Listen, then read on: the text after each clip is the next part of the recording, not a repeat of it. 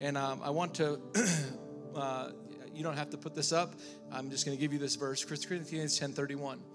And it's this is what it says. It says, no temptation. I just want you to listen. You don't have to watch it. And I just want you to hear the heart tonight. It says, no temptation has seized you except for what is common to man. Did you know there's a battle going on right over here? Did you know there's a battle going on right behind there? There's a battle going on right there. There's a battle going on right there. There's a battle going on right there. There's a battle going on right here. There's a battle going on. There's a battle going on in everybody's life right now.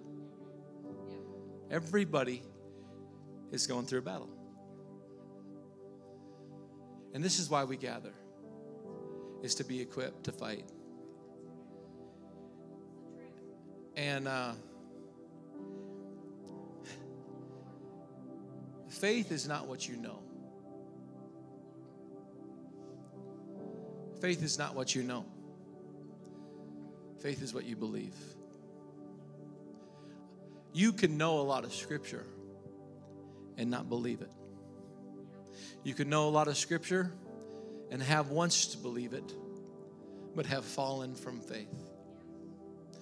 See, this is why it's so important to be connected, because faith comes by hearing. And sometimes you need to hear somebody else tell you the word again. Not just yourself. Not just yours. You need to hear it. Somebody. This is why faith talks and faith friends and faith buddies, where you can sit down and you can be authentic and say, man, I've just been going through this, and you have somebody encourage you in the Lord.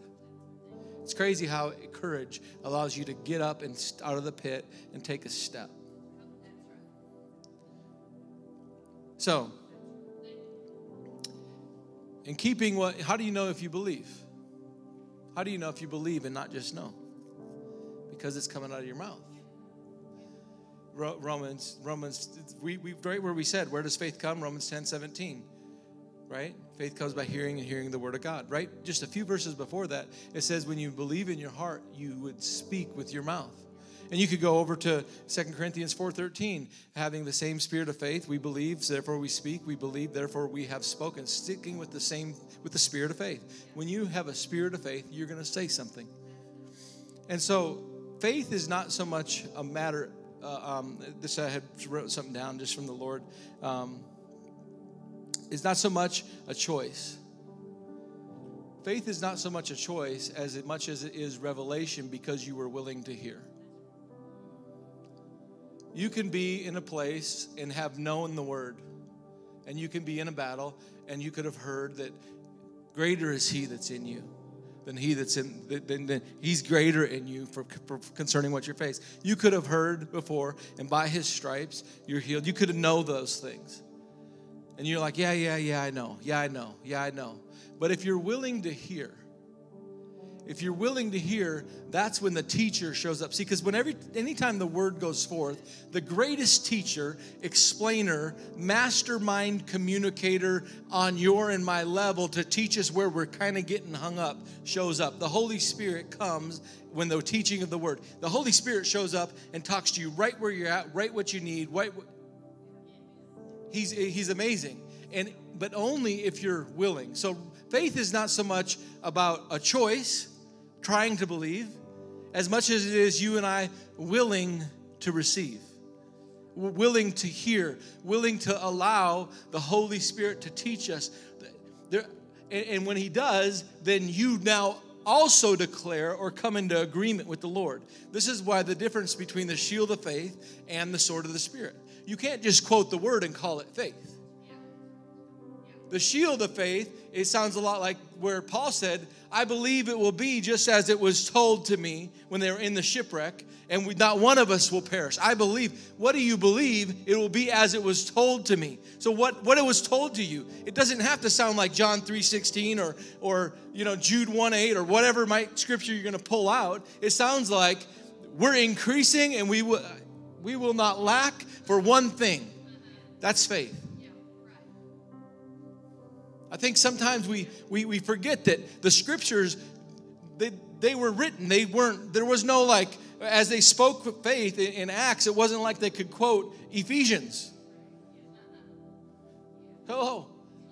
They had to quote a conviction. And it was a conviction because they were willing to hear. They were willing to hear. So he that has ears to hear, let him hear. And that's how faith comes. That's how faith comes, and then faith can be released. So, because everybody here is going through a battle, it's important that we recognize how you and I fight. You and I don't fight. And I was telling my son the other night, I said, having a sword is great. But when you have a sword and you just got shot again with an arrow, you can't swing that sword very well. You know what I'm talking about? There's something about like when you're trying to make some headway, like in a battle, you've seen it in the foxholes and they're in the trenches. What do you do if you're going to make some headway? Someone's got to do some, and it doesn't have direct aim and reference and all this kind of stuff, but it does have a great intention, and we're making progress. And let me just tell you how big and strong. Let me just tell you, and it's like you can have one guy with 3 machine guns, and he's just telling the other people how big and strong he is so that he can make an advancement. And we have to start speaking who our God is, but you can only do that if you believe in your heart and confess with your mouth, Jesus He's Lord. So he's the one, he's the ruler. I come under him and what he says. So this matters. So because of that, we're going to just take the next few weeks in this time. We're going to listen to a teacher of faith. Let faith come. Just let it come. And we're going to begin to, and what he's going to be talking about is you and I, not just hearing the word, but just the power of moving our tongue, the power of moving our mouth, the power of using our steering wheel to direct our lives, the power of and even you saw it tonight as you magnify the Lord. Man, there's a change, there's a clarity, there's a hope, there's a step, and so that's what we're going to do over the next, probably until sometime the first part of March, all the way, maybe up to Easter, but the first part of March, before we get all the things implemented, which we're really excited about. But anyway, that's a mouthful, all right? And sometimes you just need a buddy to tell you the word. Hey, would you tell me how blessed I am? Tell me how blessed I am. How blessed am I? Tell me how blessed I am. Come on, tell me. I need to hear it some more. Tell me how rich I am. Tell me how rich I am. Tell me who do I pull on? You're my God. Who's got your God? Like you got to have somebody sometimes. Yeah, I know this. I know this. Well, and I was in a conversation just very recently, and I said, yeah, I know this. And this person said, well, I don't know if you want me to say anything, but because you'd already know. And I said, yeah, just go ahead and say it. Just tell me what I need to know. Tell me what I need, not what I need to know. It's not what you need to know. Yeah, I know. It's what I need to hear.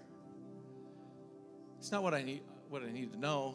Tell me what I need to hear. I need to hear. I need to be reminded again. And from that place, man, there's victory and there's life found. And maybe you've never heard some of the stuff that he's going to be talking about before, but I'm telling you what will come is the teacher.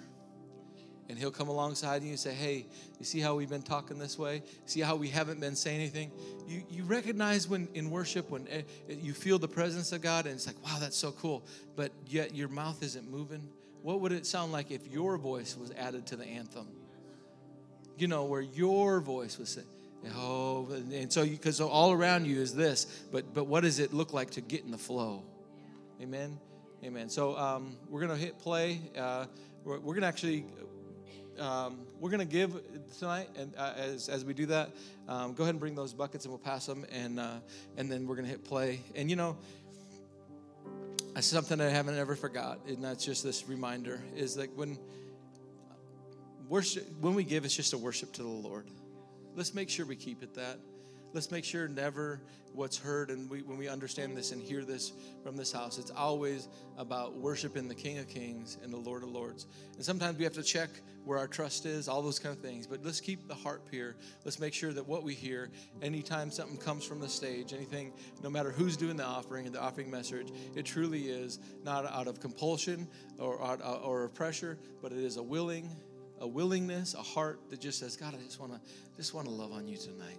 I just want the message of your gospel to go forth. I want people to be equipped. I want missions to go forth. In this world, I want to be a light. Amen. Father, thank you for these people. Thank you for what you're doing. Thank you for an advancing. Thank you for a stepping forward, for minds being renewed tonight, for healing, for truly, just as we sung tonight, miracles. Thank you for just but God moments.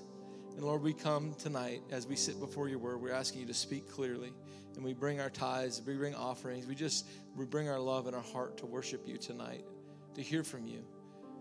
We call these tithes, these offerings blessed. Lord, this ministry and every person here, this ordered steps. We just speak order over their lives right now. Where there's chaos, we speak calm. Where there's confusion, we speak clarity. Father, thank you as we move forward. Father, I thank you for a spirit of joy and a garment of praise, for a spirit of heaviness. Thank you for joy in this house, joy in these hearts. Thank you for just a lifting of heads tonight that only you can do. In the name of Jesus. And everyone said, amen. Right after we give, you can 15 seconds or so.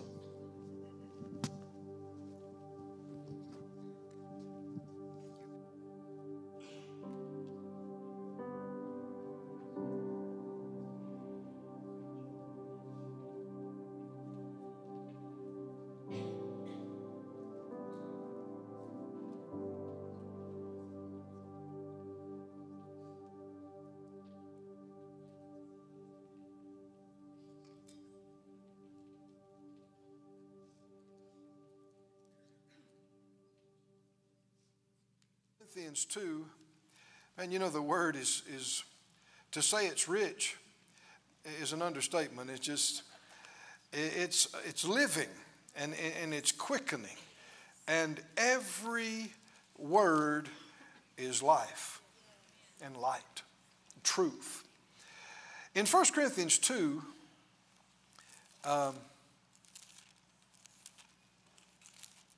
verse 4, 1 Corinthians 2 and 4.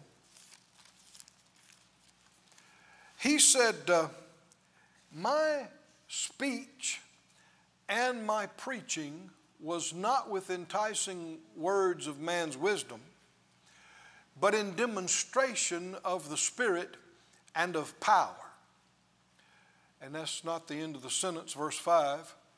That your faith should not stand in the wisdom of men, but in the power of God. Now, it is the case with many church-going people, religious facility attending people, that their faith is in the wisdom of men.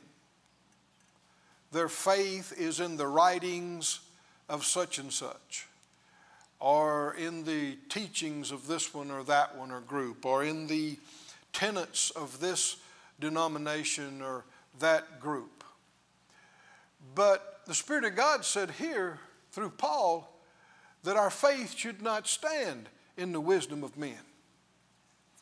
No matter how much you have received through a ministry gift, your faith shouldn't be based on them. But on what? In the power of God. Why? This reveals that God is real. Not just something to be talked about and thought about, but something and someone to be experienced. Experienced. God is real, and His power is without limit as far as we know. It was what He said. So the power, we see it all around us. It's one of the most foolish things you ever heard when people say, there's no evidence of God. You're evidence of God. The ground you're standing on is evidence of God. The air you're breathing is evidence of God. Now you can deny it if you want to, but it took power to create matter, energy, our star, right? The forest, the animals, everything. it took power. And when people say, well, I just believe in the Big Bang, I just believe in evolution. Well, you said it right, you believe. Because it's not science. Y'all with me or not? No, it's not. It's unproven theory. And it remains unproven theory because it's not true. You can't prove something that's not true. You can lie about it. You can fabricate stuff, but you can't prove something that's not true. Well, what do you mean? Well, if you say, I believe that everything is self-generated, it sprang into existence by itself. Really? That's a belief. That's not science. It's an unproven theory. It's a belief. Now, we weren't there when you read Genesis 1 in the beginning, right? But I believe it. That's what I believe, instead of that other goofy thing. I believe that God said, and it became. That's how it became. Well, where did God come from? I don't know. I don't know. So it's a belief, right? But I don't just have a concept. I have an experience. Come on, are you with me or not? I have an experience. I have experienced personally the presence of the Lord. Have you? I said, I have experienced personally the power of the Lord. I've been healed. I've been delivered. I've been filled with the Spirit. I was there when it happened. And like one fellow said, a man or woman with an experience is never at the expense of a man with an argument. What do you mean? You can argue all you want to about it, but I was there. It's like saying, there's no water in that pool. There's no water in that pool, and I'm swimming. I'm wet. That's right. Yeah, but we can prove there's no water in the pool. No, you can't. I'm wet. You can never convince me there's no water in the pool because I'm wet.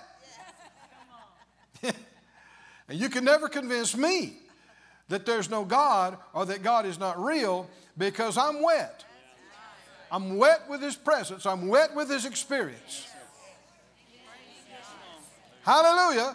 So I'm so thankful. I'm so thankful for the people, the men and women that God has put in my life. People like Brother Kenneth Hagin, my father in the faith.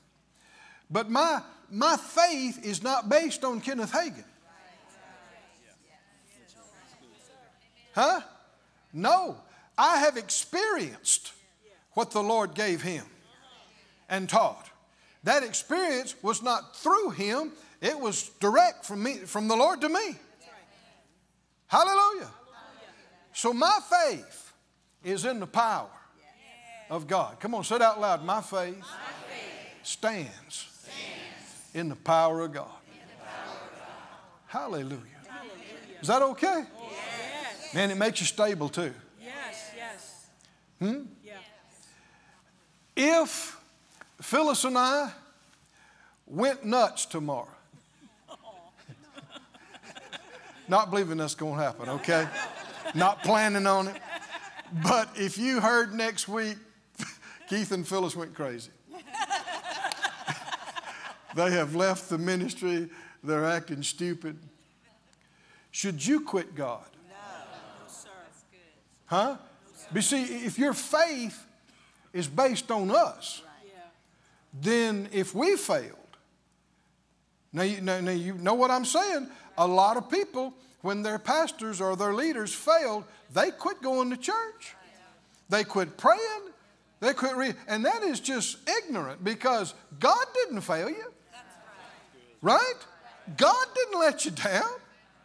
And you should have known those people were human. Just like you. You should have known. They could fail. Y'all are quiet. I'm not planning on doing anything stupid tomorrow. I'm not. I'm just giving you an example. But if you are rooted and grounded in your own experience in God personally, you should be steady with Him no matter who does what or who doesn't, who stays hooked or who doesn't, who fails or who doesn't, right? Because your faith wasn't in God through them. Your faith wasn't just in their wisdom, in what they believe and teach and preach. Your faith is in the living God, in His power, in His life, in His Spirit. And if that's true, you'll remain steady no matter what anybody else does. You'll remain solid. Hallelujah. Now, notice in this text again, he said, he used two words here in verse 4.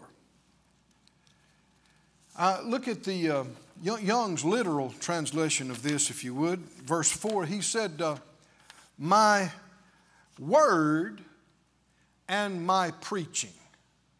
So he mentions two things. And this word here is the Greek word logos. And there's two main words in the New Testament. There's more than that, but two main ones in the New Testament for word or for what you speak. And it's logos and rhema. We'll be talking about this a little bit more. And yes, that's what the school is named after, Brother Hagin's ministry. Rhema is the spoken utterance, the spoken word. And he said, my word and my preaching. So why would you say that? Not just my message, but my words are what?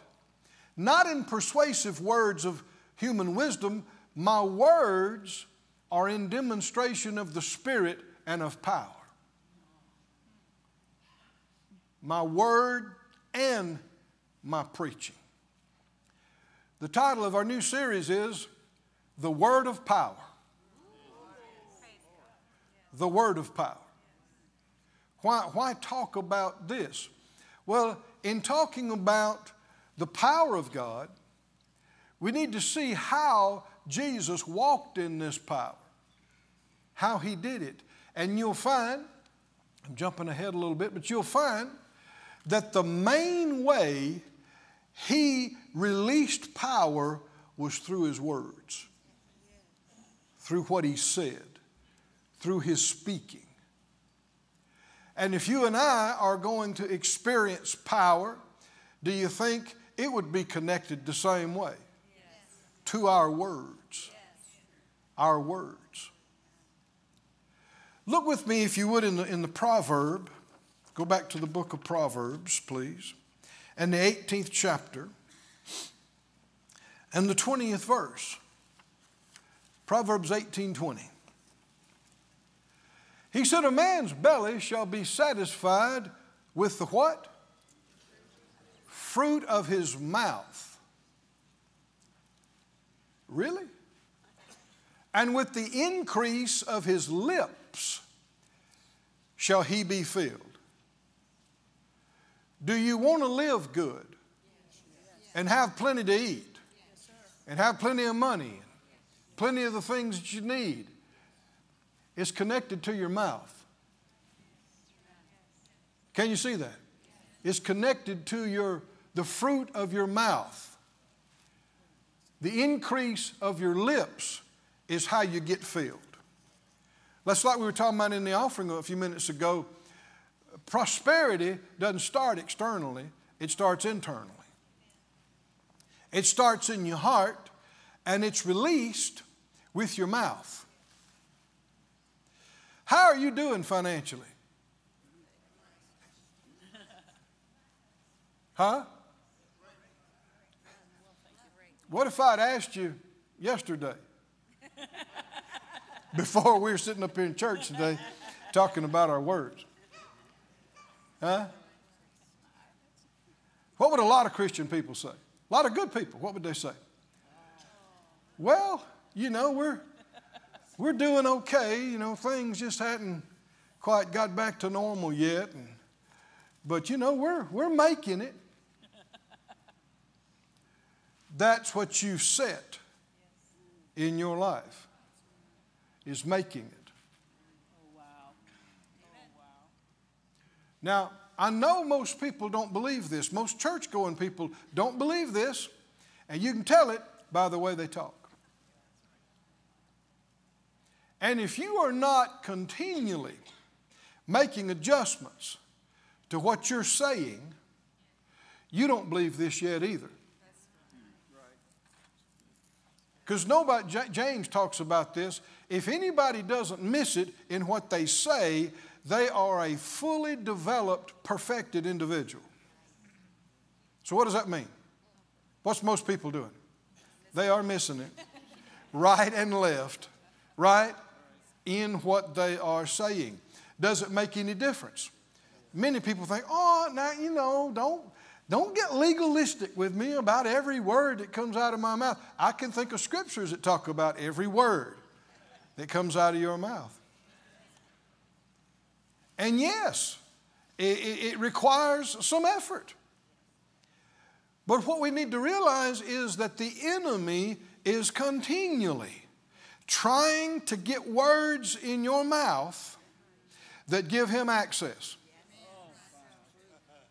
He is continually.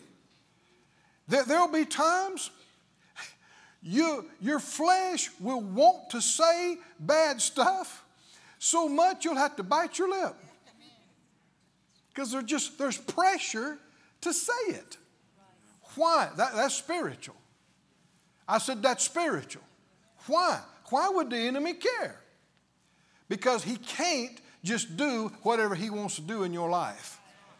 Why did we talked about this for some weeks a while back, you know, about not giving any place to the devil. How do you give place to the devil? One of the big ways that you do it is through words that he brought to you that you didn't even realize he brought to you. And one of the problems is wrong speaking is what most people on the planet are doing. And so it won't stand out. You won't even notice it. Because most everybody else, that's how they talk. That's what they're saying.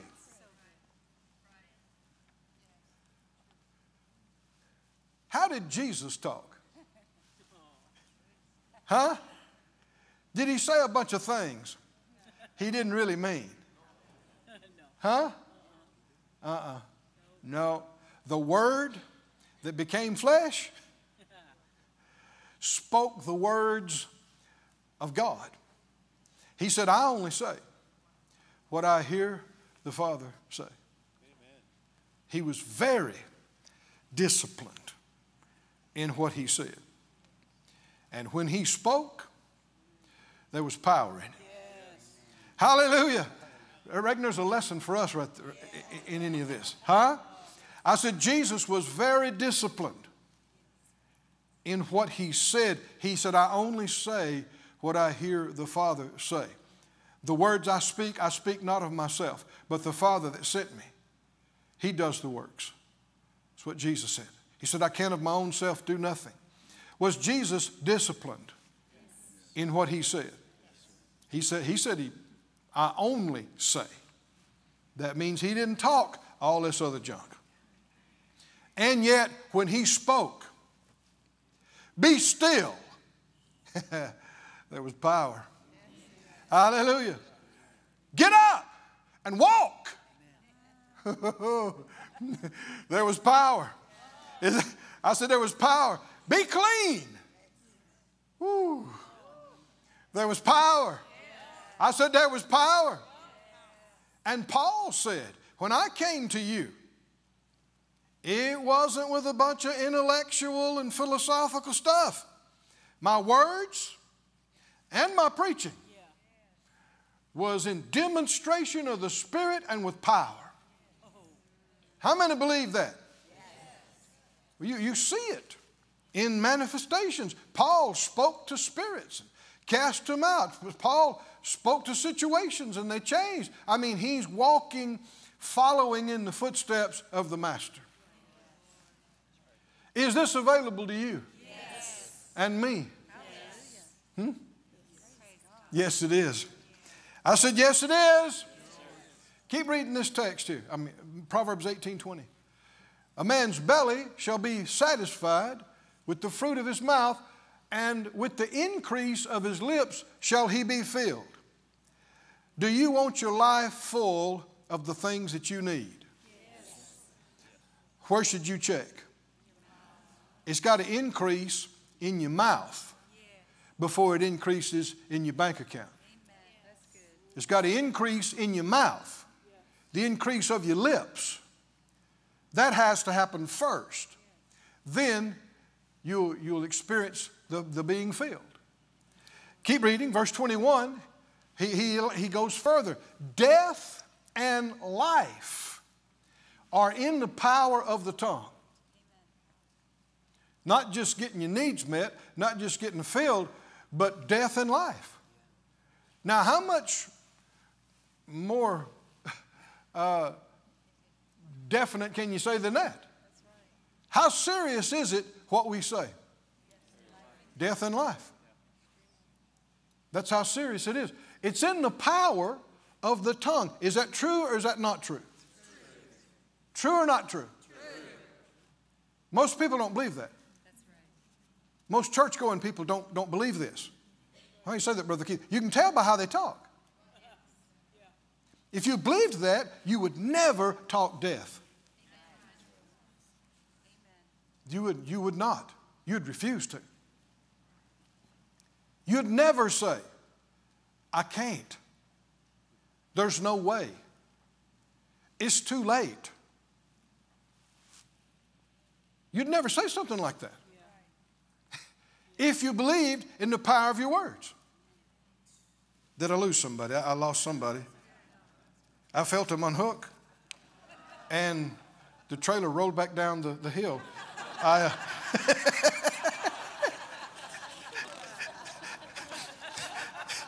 So I'm going to back down the hill. Jack up your trailer, and we're going to hook back up. This is something that your flesh doesn't want to hear. Because it requires something of you. And it requires something of you every day and every night. But you ignore it at your own cost. Right? And if you ignore it, you're acting like you've already arrived at governing your tongue and your words when you're not even trying. And if you ignore it, you're giving the enemy words. How much more effort does it take to say something good that the Holy Spirit can work with than say something bad that the enemy can work with? I mean, you got to force out your breath and shape the words. Huh? Why not just say something good? Even if it's not something you see, call those things that be not as though they were. Right? Even if it's not something you feel. That's how faith people function. That's how they operate. They don't talk how they feel. They don't talk how it looks. They use their words to change things. Hallelujah. If you say, it's bad, it's so bad. Oh Lord, it's so bad. Well, how does that help you? How does it help you? Is anybody else listening to these things? Wrong spirits are listening. You have authorized them to work bad in your life. When you say, it is bad, it is so bad, I don't think we'll ever get over this. Yeah, it has scarred me for life. Oh, dear Lord. You don't know what you're saying. I don't think I'll ever get over that. Well, then you probably won't. You could. You could already be over it. Life and death is in the power of the tongue, the Bible says. How did Jesus speak? Do you think you would ever hear Jesus say, fellas, I don't know how we're going to get out of this? Huh? Can you imagine Jesus, you know, you being with the 12 or the 70 and getting up one morning and coming to breakfast and Jesus sitting there going, what's wrong with Jesus? And he said, I'm just so depressed. I am so sick of these Pharisees and Sadducees. I am fed up. I've had it. I have had it. I'm done.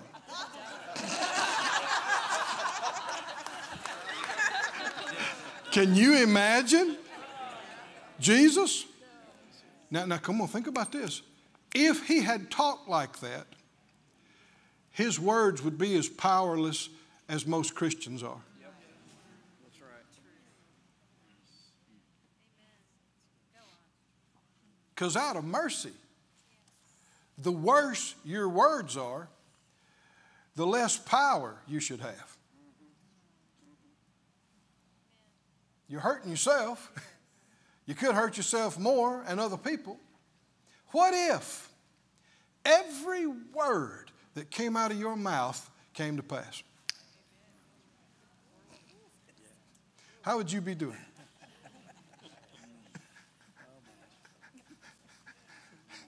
That just scared me to death. Bloop. Have you noticed? I hope you're not listening to so much of that, but much of the modern and popular music, I don't care if you're talking about the 50s, 60s, 70s, 80s, 90s, now, whatever. I want you to notice next time you hear any, how many times you'll hear something about going crazy or losing your mind. It's woven through many, many of these songs. Going crazy, losing my mind. It's not an accident. That's not a coincidence. The enemy got involved in the inspiration. Why? He wants you to get attracted by the catchy tune and the rhyming, and he wants you to get that in your mouth. And he wants you to say it 3,000 times. That you are losing your mind, that you are going crazy. The more you say it, the stronger it gets in you. And you begin to believe it and say it, it gives him a right to start messing with your head. Does it matter what we say? Life and death. Death and life is in the power of the tongue. Well, I can tell we're enjoying this, aren't we? Whew. Man, this was what you've been waiting on right here. Man, I wish Brother Keith would teach on the words of our mouth. Yeah, you do. I said, yeah, you do. Because you are all excited about the power. I said the power. And if we don't get this part right, you can forget about the other part, about the power, because how did Jesus walk in this power? How was this power manifested? Is it a coincidence that the power manifested the same time he spoke? That's how it works. That's how it's always worked. And we're told to be followers of God, are imitators of God as dear children. Hallelujah. Go with me, if you would, to Luke, the 4th chapter. Luke chapter 4. These things are given to us, these scriptures, these words, these examples, not just that we can ooh and ah about history. They're given as examples for our life. Today, we're supposed to practice these same things. Jesus in Luke 4, the Bible said, after the temptation in the beginning of the chapter, that he came out in the power of the Spirit. Verse 14 said, he returned in the power of the Spirit. And there went out a fame of him throughout all the region round about. Now, why would that be? First of all, this tells you that this has not happened up until now. Jesus was not famous when he was 28. He was not known. Now that's astounding, isn't it? Why now? Well, when he was baptized in the river, he came up out of the river, and the Spirit of God came on him. Hallelujah. This is power. I said, this is power. Then he overcomes the temptations. The enemy was unsuccessful in getting him into sin or condemnation and trying to rob his faith, which is key to releasing the power. So unsuccessful. And so Jesus comes out then in the power of the Spirit. And so this fame that goes abroad about him is in connection with the power. Not just his teachings, but the power. Are y'all with me? There were power manifestations. Go with me, if you would, to verse 22. It says in his own hometown where he was brought up in Nazareth, it said they all bear him when he said, today the scripture is fulfilled in your ears. They wondered at the gracious words that proceeded out of his mouth, and they said, is not this Joseph's son? It was his words that got their attention. And in verse 32, they were astounded at his doctrine, for his word was with power. That's our text for the series. Huh? They were astounded at his doctrine. See, isn't it the same thing we saw in what Paul said by the Spirit, that his word and his preaching was in demonstration of the Spirit and power? And you see that same thing here. Doctrine, well, that's teaching, and then also it mentions his word. His word was with power. Everybody say his word was with power. And this includes authority and power, like we think of power. In fact, you could translate it like this. When Paul said, my word and my teaching, preaching was with demonstration of the Spirit with power, you could say it like this. My logos was with dunamis. My word was with power. And Jesus also said his word was with authority and power. Said out loud, his word was with power.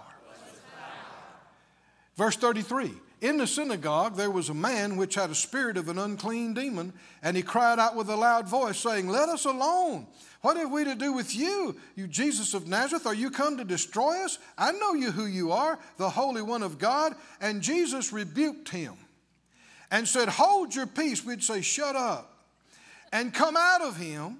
And when the demon had thrown him in the midst, he came out of him and hurt him not. And they were all amazed. And they spoke among themselves, and they said, what a word is this?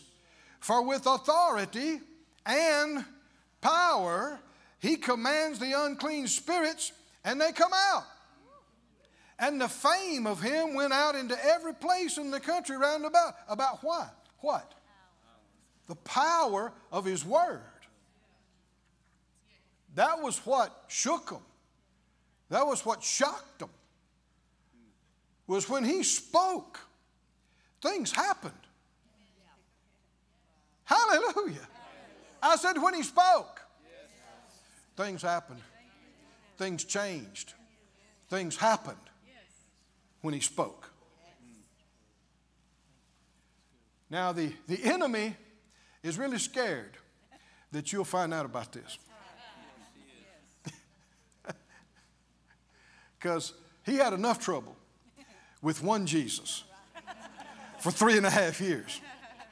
The last thing he needs is millions, of sons of God walking around, commanding things, and change. Oh, that's his worst nightmare. That is his worst nightmare. And he has been, sadly, too successful in keeping people in the dark and confused about this. And one of the things that has been successful is convincing people that Jesus could do that because he's the Son of God. But you can't because you're not. So don't even try it. Most church-going people believe that. They believe Jesus could do that, but not you. So they're saying Jesus did this as God, not as man. And since you're a man, not God, you can't do this. And the enemy really, really hopes that you keep believing that. But it's a lie. I said it's a lie. Jesus didn't do what he did as God. No, he didn't. He is God. God manifested in the flesh. But he didn't function as God. Philippians says he laid aside his mighty weight and power and glory and became like other men. You can see that in how this happened right here. Does God need to be anointed? The answer is no. He is the anointer. Right? Huh? Who are you going to find to anoint God? No. That's why God says, he said, I swear by myself. Why? Ain't nobody else he could swear by. He's it. Nobody higher, nobody greater, nothing more powerful. And Jesus had to be anointed, didn't he? Like we said, just as much the Son of God at 28 as he was at 30, and yet not even known, much less miracles and signs and wonders, until what? Until the anointing came on him. The Spirit of God came on him. This proves he's functioning as a man. Because it wasn't until he was anointed that these kind of things begin to show up and happen. What does that mean? He did it as a man. Yes. Somebody say he did it as a man. Say it again. He did it as a man. He did it as a man. He did this. You might say, he raised the dead as a man? Yeah. Huh? He cast out spirits as a man. Right? Ministered healing to the sick as a man. Raised the dead as a man. Walked on the water as a man. As a man. He did it all as a man. And I can prove it to you numerous ways. We've already given evidence, but keep reading this and then I'll take you to another place. They said, what a word, verse 36. They were amazed and spoke among themselves. Now, this is not the case just when somebody taught and preached, even if they preached something that was an unusual idea. It didn't leave everybody astonished. They're amazed at what? What a word this is. For with authority and power he commands the unclean spirits, and they come out. They obey. And the fame of him went out into every place of the country round about. And, notice the very next thing, and he arose out of the synagogue and entered into Simon's house. And Simon's wife's mother was taken with a great fever. And they besought him for her. And verse 39, and he, Jesus, stood over her and did what? And did what? Rebuked what? The fever. Have you ever talked to a fever? Most church people don't. Somebody said, well, yeah, but that's Jesus. I've been talking about this already. He did this as a man, showing you how to do it, showing us how to do it. Jesus did what? He stood over her and he rebuked the fever. I know years ago, I was reading this and I got there and I realized it said he rebuked the fever. It caught my ear stronger for the first time. And I thought, now hold on. He's not praying. This is not prayer. He's not talking to the Father about this. And he's not talking to Peter's mother-in-law. She's delirious with fever. He's talking to a fever. A fever. And I thought, can a fever hear? Can a fever hear? And I read the rest of the verse, and it left her. I thought, yep. Fevers can hear. If fevers can hear, ulcers can hear. Cancer can hear. Come on, y'all with me or not? Your blood can hear. Your kidneys can hear. Everything that exists was created by the spoken word of God. Even if it's been challenged or distorted or cursed, and if it was word formed, it can be word changed, word fixed. If it came into existence by spoken words, it can be altered by spoken words. And that's what Jesus did. How many believe this happened exactly like you read it right here? It left her. And immediately, everybody say immediately. Immediately, she arose, she got up and ministered to them. Now you talk about a quick recovery. Why?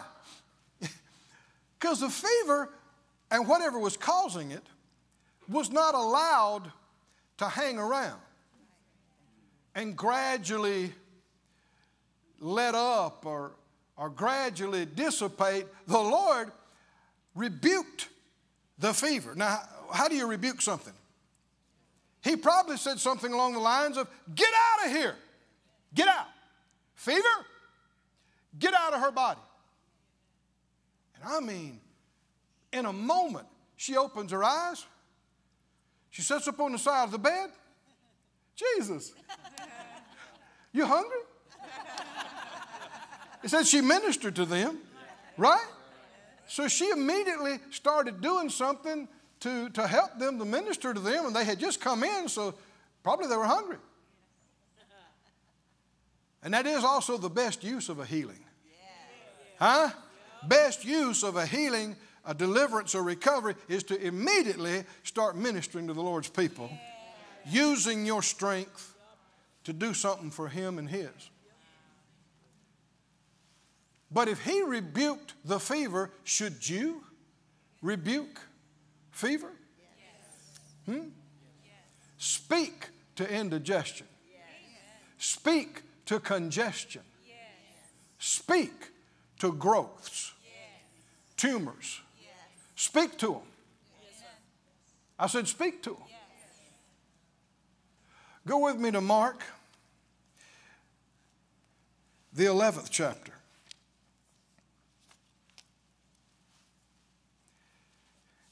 Now, there's some verses here in Mark 11 you may have heard before, but I assure you, you don't know all there is to know about this.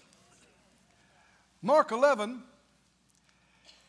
what happened in this situation is that Jesus and the 12 are walking and traveling, and He speaks to a tree. He speaks to a tree, a fig tree. It says, no man eat fruit of you hereafter forever. Jesus spoke to trees. He talked to trees. Was he crazy? Huh? Mentally imbalanced. Not living in reality. Huh? No, sir. Is it okay for you to speak to trees? Yes. If you got a place especially, or a yard or anything like that, you ought to talk to your trees. Huh? You ought to talk to your trees and your shrubs and your flowers. If you got a garden, you ought to talk to it. You got crops, you ought to talk to them. Yeah. That's not prayer. No. I said that's not prayer. How would you talk to them? Help me out. What do you say to them? Now, let's stop right here. When you start talking about this, some people even get indignant and go, that's just nuts, that's just nuts. And yet, they've already been doing it. Huh? But only on the negative. You stupid weeds. Oh, I got some dumb briars. You dumb briar, you stupid briars. Huh? What is wrong with you, tree?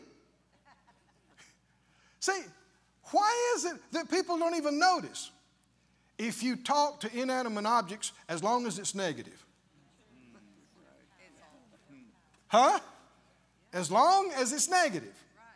You can cuss your lawnmower. People won't think a thing about it. You can kick your car and call it names and talk to it. But if you say, you're a blessed car, I call you blessed. Huh? Then people go, ooh. Hey, talking to it is talking to it. Right? That's something I say almost every trip that we make in a plane. I say, this plane is blessed. Yes. It's a blessed plane. It is. It functions well. It works well. It'll serve us well all the time we have it. Amen. It's a blessed plane. Yes, it is. Huh? You say that on a regular basis, that gets built into you. Yeah. Yeah. Right? Yes, sir. You're convinced of it. You expect it. Right? You should say that over your things. Right? Your vehicles, your stuff, your house, your place, You should never call something cursed or curse it. If it's something, a possession that belongs to you. If it's something that needs to die and go away, then yeah, like Jesus cursed the fig tree. You can do that too. And his disciples, this was still new to them too. I don't know what they did, but they heard him. The Bible said they heard him. And they're like, who's he talking to? That tree right there. The fig tree? Yeah. Shh. Yeah. And so then the next day, 24 some hours later, they come back by. And you couldn't tell that anything changed when he spoke to it. There was no rumbling. There was no lightning. He's just talking to a tree. But then, some 24 hours later, when they get to that same spot on their way back, of course, they looked at the tree. Yes. You would too. Because Jesus cursed it. Yeah. And the thing had already dried up. Well, that's too quick in the natural. Right? It was green yesterday, and it's totally dried up. And the scripture said it had dried up from the roots. So it started where you couldn't see. But it worked so quickly that within just a day, the leaves had already dried, and it was obvious it was dead. And so was it Peter that remarked, Jesus, that tree you talked to. And notice he didn't say, I was hoping that would work. Which brings us to the next part. Verse 22 is when Jesus said, have faith in God. When they pointed out to him that the tree he spoke to had done what he told it to do. Did Jesus speak words of power? We've been talking about the power of God and demonstration of the Spirit. The main way that this power was released and manifested was through speaking. Jesus spoke and things happened. Jesus spoke and things stopped. Jesus spoke and things changed. He spoke. And he answered and said, have faith in God. Now I want you to hold your place here and go back to Matthew 21. All right. This is Go ahead and pull it Matthew's down. account. We're going to pick up. This is kind of into part 2 of this message, which is maybe another 15, 20 minutes. And just with being time and all of that kind of stuff, I think we have enough to work on. I mean, I don't know about you, but I could be speaking to some other words to some things, and it's not too crazy if you understand where the power of your words, what he's getting to. But ultimately, great examples of as you and I really truly are to imitate the Lord, and it's true. You might be the only Jesus somebody ever meets, and this is why spiritual growth matters. You ever wonder why even be here? Like, what's the point? Well, the message that you and I are to carry is not just to be a message. It's to also carry the power, the experience. You know, our kids, you know what they don't need? Just another Bible story. They need to know somebody who knows the Lord. And so when there's something going on, that there is power in what they're doing because of faith. You know, the exceeding greatness of power to usward who believe. And if we believe, we speak. And so what we're talking about here, we're not trying to get you just to start talking things and but we're talking about your words are power. What are you saying? And if you're not saying it, it's simply because you need to check what you believe, and you have to be willing. The only way belief can come is if you're willing to hear. If you're willing to hear, the Holy Spirit will show up. When you open that Bible, he'll show up and he'll teach you, and he'll show you some things that you thought you knew, and you thought you knew inside and out and upside down, and he'll just flip that page and you go, well, golly. And we'll start saying some different things if we're willing to hear. Why don't we stand up tonight, and we're going to I'm going to just give you this verse, and you might remember. You can look it up. Google's great because you can maybe type in 3 or 4 words of a verse and find it, you know. But it's Acts 27:25, and it said, keep up your courage, men, for I believe, or I have faith that in God, and that it will happen just as it was told me. You know, there's things that the Lord has said in his word, and this would be some good things to start speaking. What has the Lord said to you about your womb? What has he said to you about your finances? What has he said to you about your marriage, about your mind? What has he said? I have faith in God, who's the one that spoke to Paul about the ship and how you're going to be preserved, and no one's going to be lost. You know, and so he re-quoted not what the men on the ship were saying. We're going down, and it's going to, because there's a lot of words out there that are saying it's going to, yeah, and it just, but what did he say? I have faith in God. It'll be unto me just as God had said. So what did God say? And you know, this is sometimes where this is a great exercise. And if you want to talk about some counseling, this is when counseling works. When you are counseled in the Word of God. When the Word of God, and you say, what does God say about? Well, no. What about, are you willing to hear? Are you willing to hear? If you're willing to hear, what will happen is the Holy Spirit will show up, and he'll come alongside of you, and that power And you will receive power, the ability, the life-giving, life-changing. The only reason it doesn't work is because you don't have the strength or you don't see the ability for whatever's to happen. But when the Holy Spirit comes right alongside you, man, things change. The gifts of the Spirit of God.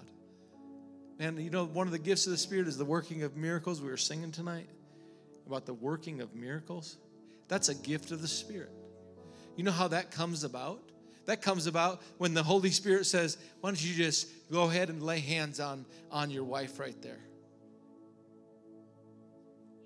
That's how that comes. It doesn't just come because like somebody blinks their eyes. It comes because you were willing to hear what the Lord said, and all of a sudden the gift of the Spirit was now at your disposal. You don't know how to get out of this spot. You're in this spot, and you're like, Lord, and you're with your kids, and you're with this, and maybe you're dealing with whatever it is, and a word of knowledge comes to you. And you say to your son or to your daughter, and you just read their mail, and you tell them what they need to hear that they didn't even know they needed to hear, and they break. The thing breaks off of them. What did that come from? The Spirit. This is why it's so important for you and I to be willing to hear. Lord, teach me. What did you say? Tell me again. Tell me again what you said. Tell me again how you want to use me. Tell me again what you spoke to my heart in those pictures. Show that to me again. You know, the greatest teachers, sometimes they don't even have to just use their words. They come alongside of you. I remember my math teacher, and she would come right alongside, and she would just say, no, look right here. And you take this right here and move that right there. And you know what she said is this and that, and this and that, and this and that. And just show me little pictures of this, and put this, and do that. And there wasn't a whole lot of other words. This and that, and circle and point. And the Holy Spirit can circle that picture of your heart and say, this right here, that's for here. That's for here. Yeah, that is for here. And so I believe it'll be just as you said. And so I think we got some words to work on. Amen.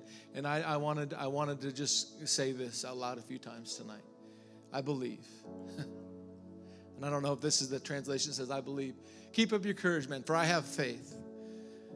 For I have faith. And I want to just, that second portion, I have faith in God that will happen just as it was told to me. So let's just say that a few times tonight. Let's use our words. Let's get some things in motion. Maybe you had a different report, a different word. It'd be good for you and I to just say this tonight. If you're wondering about your future, if you're wondering about your finances, if you're wondering about you have these big dreams, you have this, whatever, let me tell you, I believe if I commit it all to the Lord, because He cares for me. Thank you, Lord. And I'm more valuable than the lilies of the field.